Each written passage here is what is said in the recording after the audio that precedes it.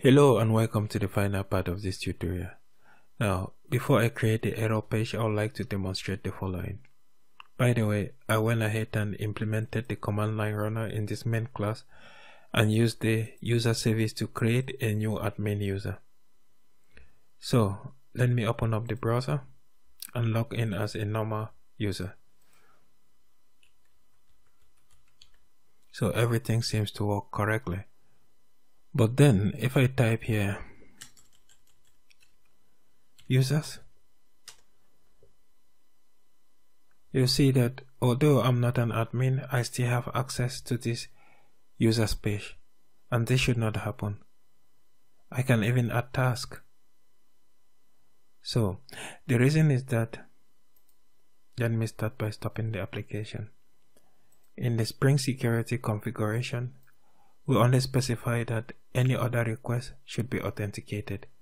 We didn't define which user has the permission to access which request. So let's do that now. I'll get rid of this from here. And here I'll add and matches. So anyone trying to access the profile page should either be a user or an admin. So has any role, this one,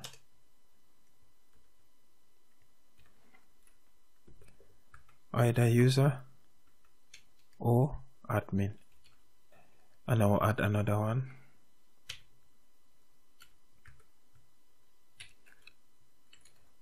And matches.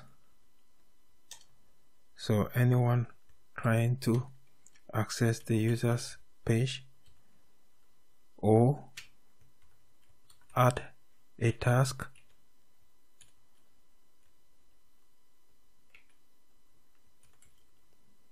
must be an admin. So let me hit here enter so that we can see whatsoever we're doing here. And again here,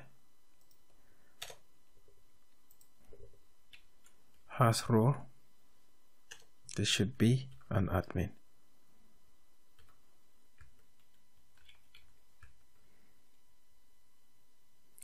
So I'll restart the application, and back in the browser I'll refresh this page. So we're redirected to the login page because the session was destroyed. So 1, 2, 3, 4, 5, 6. So now if I try to access the user's page, you see we get here access denied. We cannot access that page. And the status is 403. It is of type forbidden. So we're forbidden from accessing that page.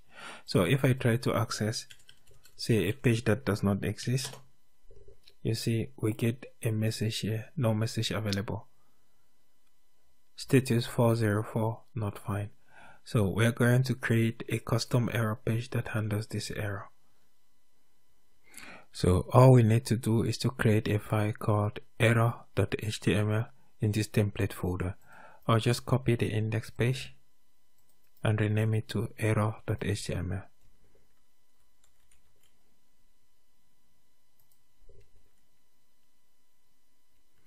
I will open it up and get rid of these.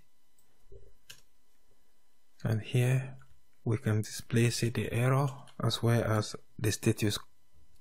So I'll just type here, there was an error, and I'll add here a span.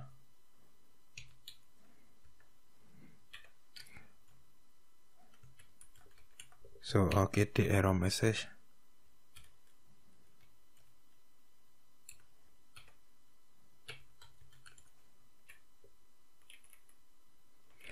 I'll just do this like so.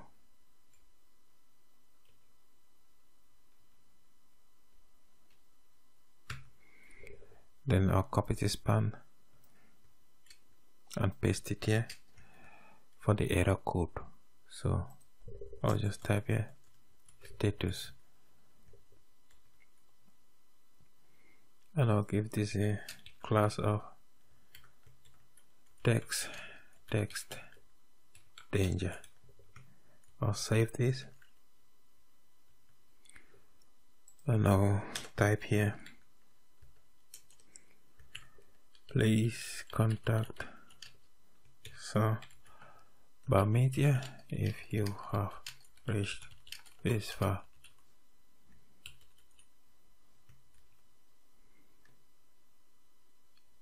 So once more in the browser, I'll navigate to the profile page and try to access users. I'm logged in as a normal user, and as you see, I get the message access is denied. The status is 403 forbidden. So if I try to access a page that does not exist, you see I get 404 not available. And I'll log out here. We didn't really test when the user is an admin, so let me test that. I'll log in as an admin. So admin@mail.com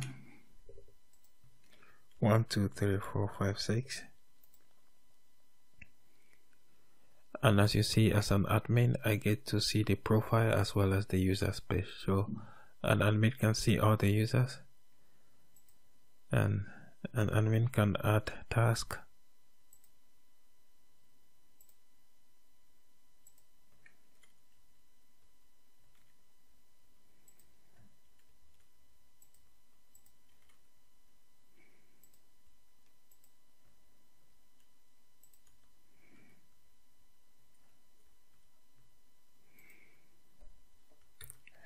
you are indeed a boss.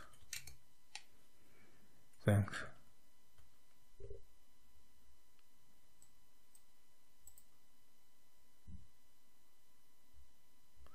So this admin has no tags, or maybe yeah, we just added this tags to that particular admin. Dear happy people, we have come to the end of this tutorial series. So there's always room for correction. If there is something that you think can be improved on, feel free to contact me. You know, I'm just a learner, maybe like you. And if you can also support in any way, don't hesitate to do that. For the meantime, you can keep encouraging me by hitting on the like and the subscribe button. So until the next tutorials, see you.